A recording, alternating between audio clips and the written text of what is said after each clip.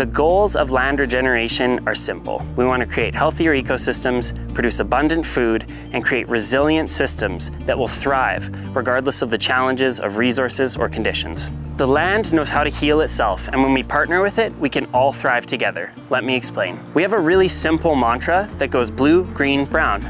First, we fix the water cycle. That's blue. Then, the plants come back. That's green. The plants then help us fix the carbon cycle in our soil, and that's brown.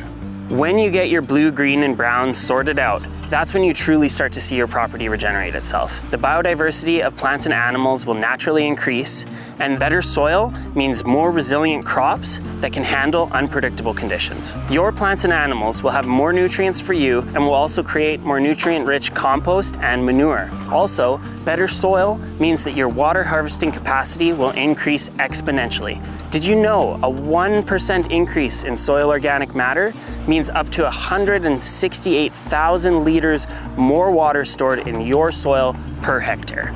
Fixing these simple building blocks will allow the systems that you rely on for food, energy, and water to become adaptable and thrive in any conditions. If this is the vision that you have for your land, you can get in touch with us at Fifth World by following us on social media or signing up for our newsletter.